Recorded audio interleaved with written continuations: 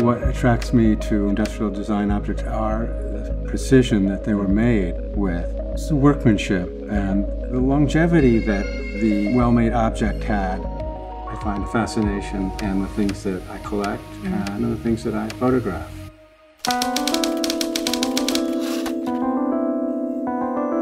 Jan, thank you so much for inviting us into your home. I'm looking around the space and I see a lot of really unique objects. Can you tell me about the kind of things that you collect? Well, I've been a collector of industrial design objects, whether they be celebrated or just utilitarian objects, even actual industrial devices and tools. So I'm not really approaching it from high design per se, but just for the integrity of the design.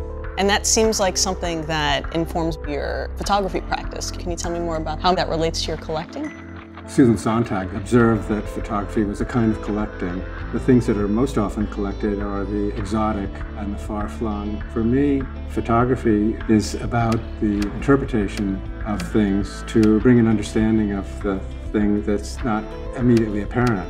And so the things that I'm interested in are often things that people pass by without any notice. My interest in objects is very much the same. I get back to this old idea of being attracted to the industrial, to the quote-unquote heavy duty, and yet there's a kind of elegance to it. Enigma machines, for example, are based on this kind of elegance of mathematics, but they also are made to withstand the conditions of war. I've brought 3 Enigma machines. Would you like to come with me and take a look? The main components are this letter panel, and when you open it up, you reveal the key to the machine, these rotors. Look at that detail, this contact. Think about this was life or death, and so they had to be so precise when they machine these pieces. And then you have here your keyboard, and so you type in your message, and you see these rotors are moving. So this has to go through the entire wheel before it engages the third. So it's incredibly complex. Every morning, the rotors and these cables will be put in a different order. Well, these are extraordinary. What's this one here? This is the rarest of Enigma machines.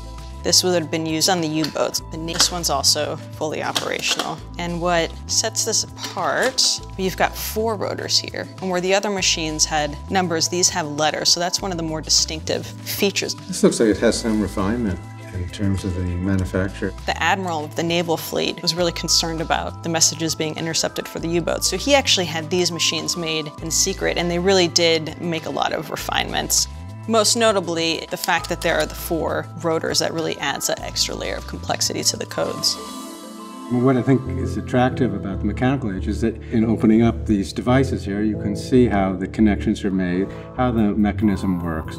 And in the digital age, you can't see that. Alan Turing really built the first sort of computer to do this. And they're devices that are kind of on the cusp of shifting from that mechanical world to the digital age. Some kind of event happens that changes our worldview. And I think that things like that have an impact on collecting because they reshape how we look at the world. And those things have an influence on art, they have an influence on design, they have an influence on everything.